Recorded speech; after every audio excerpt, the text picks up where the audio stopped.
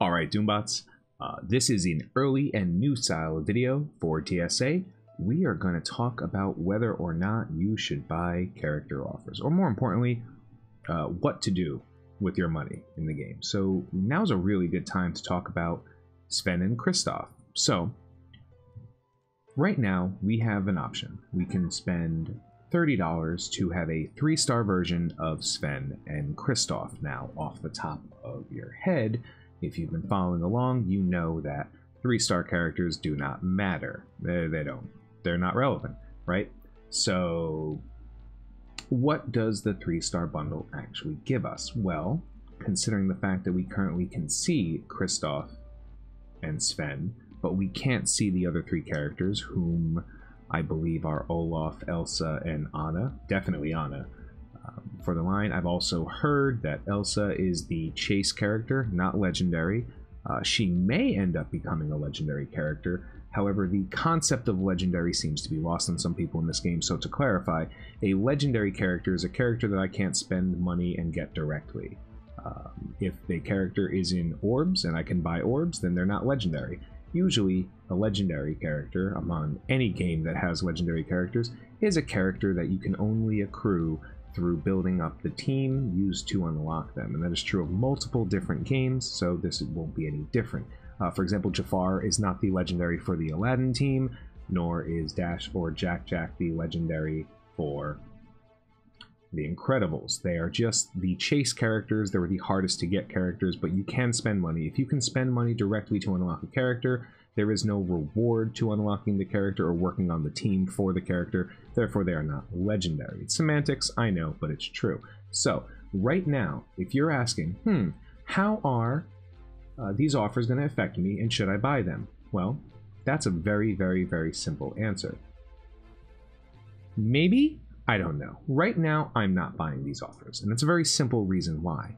Because after the Onward team, the Toy Story team, and of course the Incredibles team, what I've found is every single team that they have released since the launch of the game, and any team they've reworked, has been for Club Conquest. Now, if Club Conquest is something that excites you, then it's very important that you do have access to the newest and greatest team, because the more people who have access to the team versus the people who don't, the better off you're going to be in defending key components or nodes during Club Conquest. Now, if I have to go into detail on Club Conquest in a later video, in addition to the video I previously did, which is right there, by all means, let me know and I will do so. But for right now, this is something that I want you, as a player willing to spend money in a mobile game, to think about.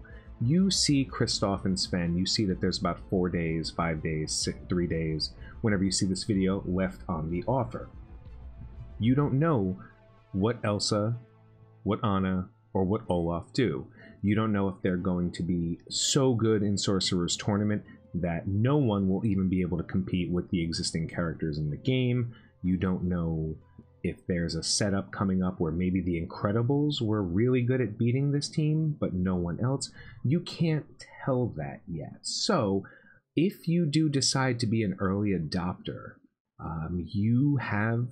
you're taking a risk. You're taking a risk as to whether or not Kristoff and Sven are worth buying in the first place. And for some people, the $60 risk to unlock these characters, as well as any other offers that may come up, may not matter too much. But for others, that might be relevant. So keep in mind that that is a risk.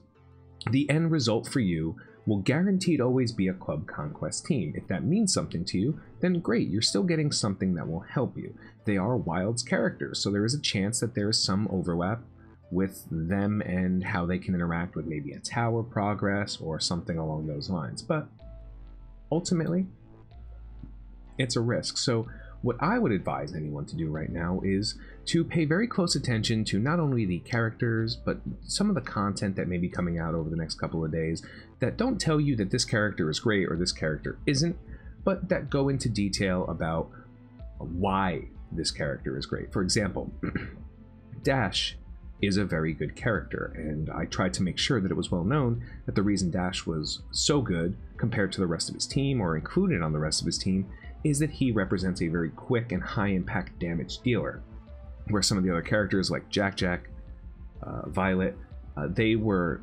cool and fun and exciting and probably important to their team, but didn't have the impact Dash did. And as we can see from now, Dash has kind of taken over as one of the top independent characters when you make mishmash put together strong teams for Arena or Sorcerer's Tournament. So, if that's the case, what I would do is wait, because these offers aren't going to go anywhere, at least for another 4 or more days.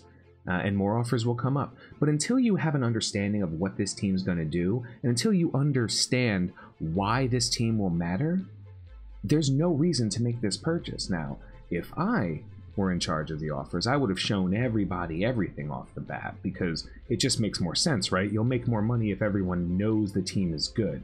This kind of release implies that maybe the team might not be that good, and considering the last 2 events have released teams that, while comparatively are good teams, they don't upstage the current best teams in the game. As a matter of fact, characters like Judy Hopps and Jack Sparrow still continue to be good because of how high impact the Kingdom modified teams are. So if you want to know whether or not you should buy Kristoff or Sven today, the answer to that is very simply no. There is no reason to buy them today. The only reason you could possibly have to buy them today is if money is no object and having the best characters is important to you. And if that's the case, then by all means, don't watch a video talking to you about how to spend money. It's irrelevant to you.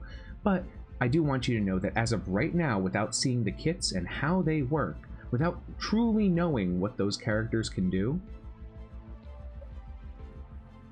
seeing what we see with Sven and Kristoff, they don't look impressive. And until we know what the rest is, you have plenty of time to wait.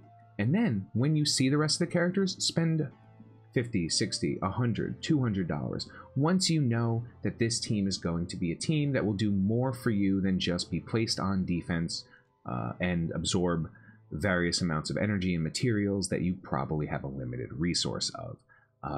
This technically extends to the Onward bundle, but that's another story for another time. I just want you guys to know that as this game progresses and as characters and new characters come out and offers come out, etc., it's really important to know what these characters are for you. If you're a very new player in the game, you've been playing for less than a month, you're progressing, which is probably most of the player base at this point.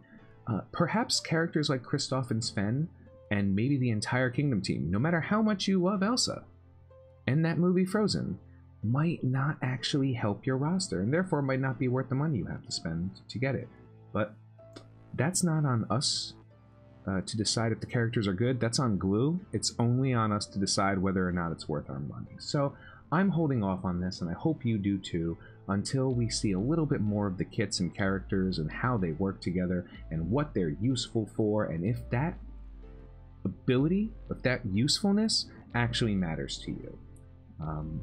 Keep in touch, comment below and let me know what you think so far of these 2 characters, and more importantly, pay attention over the next couple of days as we find out more information, because I will be releasing more DSA videos regarding the character offers, whether I think they're worth it, and just in general offers. As a matter of fact, you might see a video tomorrow of general conversation about what I think about character offers, but that's for tomorrow. But comment below and let me know what you think.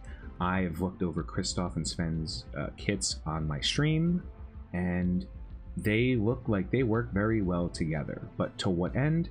It doesn't actually matter if they don't upstage one of the top teams in the game, if they're not better than, say, I don't know, the Incredibles, and they're an okay team, then why do they exist? For what purpose? What content will they help you with? Those kind of things. Let me know what you think. And until the next video, have a good night, have a great day. I've been Tony Scungili, and I'll catch you later.